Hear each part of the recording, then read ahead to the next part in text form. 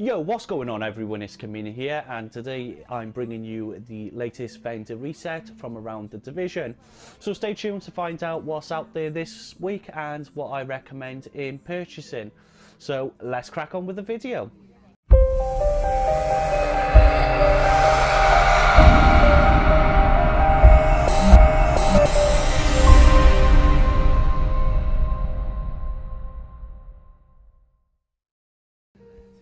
Okay, starting over in the base of operations in the gear vendor this week, there is a prototype performance mod here with 5% pulse duration. So if you do run the pulse and you want it to run that a little bit longer, then there's a mod here that you can pick up to help with that.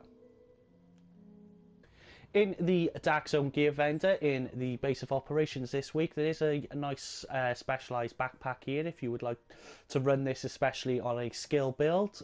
So specialised gives you 200% of your firearms to stamina and converts that into skill power. It's already rolled on electronics at 1200. It comes with 6% skill haste and then 14% bleed resistance, but that bleed resistance here you could look to change over to ammo capacity if you wished. In the advanced weaponry vendor in the base of operations this week, there is an MP5 ST here, although it's not got the best in terms of talent. It's got competent on here, which is a great talent, but it would always be something you'd want to have as your free talent due to the high electronics requirement, and it has got accurate and brutal on there. But you know, if you were probably looking towards in terms of an alpha bridge build, then maybe this could be something that you could use. Also as well, there is an extended magazine here with 110.5% magazine size, 4.5% reload speed and 4.9% rate of fire. Also as well, there is a CQBSS scope. Now it does come with 11.5% stability, which is not something you would want on a scope and probably headshot damage, but it has got 4% critical hit damage and 2.5% critical hit chance. Don't worry. Okay, in the special equipment vendor in the terminal this week, there are actually not a few bad pieces of items in here. First of all, you have the Police 2821. It's got a base damage of 18.9k based on 5065 firearms and 35% critical hit damage. It is rolled with Fierce, which does unfortunately require the high electronics requirement to use, but it does come with Vicious and then Skilled. With Skilled, headshot kills with this weapon increases the signature skill resource. Also as well, you've got a custom P416 G3, 18% enemy armor damage, so it is quite low compared to the other assault rifles that we have had out. Again, this one has Ferocious on it, which does require that high electronics requirement. It does come with Unforgiving and then Fierce. Also as well, looking at some of the pieces that we have on here, there is a tactical vest, robust talent, so the robust increases armor while in cover by 10%. It's rolled a little bit lower, 11 to 8 on stamina, but it comes with 7% protection from elites, 4% health on kill and 47% ammo capacity. There is a very nice Alpha Bridge chest piece as well. It's rolled at 1240 on stamina. It's got 4% health on kill, 1135 armor and 49% ammo capacity. So it's a very nice chest piece here in terms of Alpha Bridge this week. You also as well got the frontline vest, again 1197 on stamina, but it has got 6607 on health, 5% health on kill and 49% ammo capacity. And if you haven't used this build yet, it is a great build, fun to use for PvE. In the special blueprints vendor this week, there is a few to mention. There is a 256 MG5 blueprint here, so if you're looking for the MG5, then the blueprint is great to pick up, and you can roll this as many times as you require just to find that god roll. There also is the mod this week that is in here is the performance gear mods blueprint, which is power level 35, so if you haven't picked up that already this week, then that's here for you. Over in Dante's Run Safe House this week, there is a gold gunslinger holster here, so high-end one, with Steadfast on it, which basically means the health regeneration kicks in twice as fast while in cover. Looking at the rolls here, 1257 on firearms, 1190 on stamina, and 1246 on electronics, so it's not a bad roll, especially if you're looking to make that high-end gold build. It does come with his major attribute though on here as skill haste. Over in the cabin safe room this week, there is a forceful chest piece here which increases armor by 15%, when the signature skill is active. It has got 4% health on kill and 1095 on armor, and it does come with 40% ammo capacity as minor attribute. It is rolled at 1186 on stamina, but it's not a great chest piece. But if you are looking for something in terms of making a high-end build, then this might not be a bad starting point for you. Also as well, for your sticky bomb players out there, there is a prototype performance mod here with 4% sticky bomb damage. Over in the Ward Safe House this week, there is a prototype performance mod here with 5% pulse duration. So this is a very nice performance mod here for the ones who run pulse. So I definitely recommend coming and picking that up for that extra 5% duration that you're going to get on your pulse. Over in the Southpaw Safe House this week, there is a prototype electronics mod here. It is rolled on the low side at 248 in terms of the electronic requirements, but not too bad in terms of the armor that it gives you at 254. So for any of your skill-based players out there, and you're looking for something with armor rolled on it and you haven't managed to get one yet, then I definitely recommend coming and checking this one out here.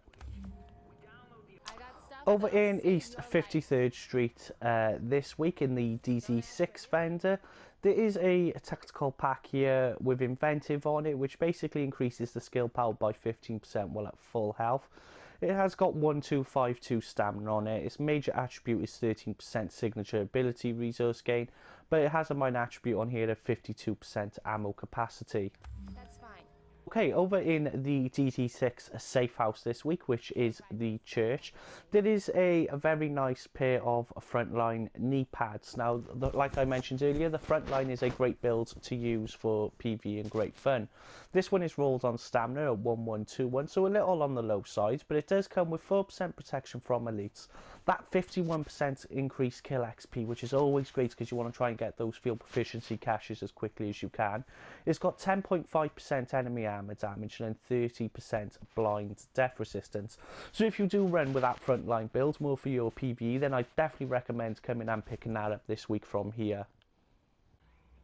Over in West 53rd Street, which is the DZ6 vendor, there is a prototype performance mod here of 5% pulse duration. So again, like in the safe house I pointed out to you, but if you don't have the normal credits to get it and a few DZ funds to spend, then you've got that pulse duration of 5% here from the performance mod that you can pick up. Stop wasting. Over in West 46th Street, which is the DZ5 vendor, this week we've got a nice looking robust chest piece here, which does come with a 1272 on firearms, which I'd recommend rolling onto stamina, but it's got 9.5% exotic damage resilience, 1209 armor, and its minor attribute at 55% ammo capacity. Also as well, there is a electronics prototype mod here. It is rolled on the low side at 237 electronics and a decent a fairly low amount 244 in armor. But if you are looking for something just to get you by at the moment for your skill builds, then you can pick up that electronics mod from here as well. Over in West 42nd Street, which is your DZ3 vendor this week, there is a very nice tactical ACR here. It's got 21% enemy armor damage, so it's also almost at the cap in terms of the enemy armor damage. Based on 5065 firearms, it's got 17.2k damage.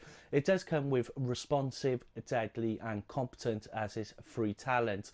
So these are definitely great talents to have on this gun here, and if you are looking for a decent assault rifle and not managed to pick up any of the previous ones, then I definitely recommend coming and picking this up here this week. Also as well, there is a prototype performance mod here of 5% ballistic shield damage resilience. So if you do run with that frontline build, then it's a great mod here that you can use to complement that build. You might regret not. Over in West 34th Street, which is your DZ2 vendor, this week there is a specialised backpack here, quite a fairly decent one, rolls on 1218 in stamina. It comes with 13,308 skill power already rolled on it and 58% ammo capacity. So a very, very nice looking specialised backpack here this week if you're looking to collect one. Also as well, there is a prototype performance mod which does come with 6.5% Seeker Mine explosion radius. Okay, over in your DZ vendor, which is in DZ01 South, which is on 5th Avenue, there is a very nice high military SA-58 assault rifle here. It comes with 53% enemy armor damage. It comes with vicious, unforgiving and destructive as its talents, and its base damage is 23.6k. So a very, very high assault rifle here this week. So if you are looking to pick one up, then this is a great one in terms of damage that I would recommend. Okay, agents, that's it from me this week in terms of the vendor reset. So there's a few nice things floating around that you can pick up this week.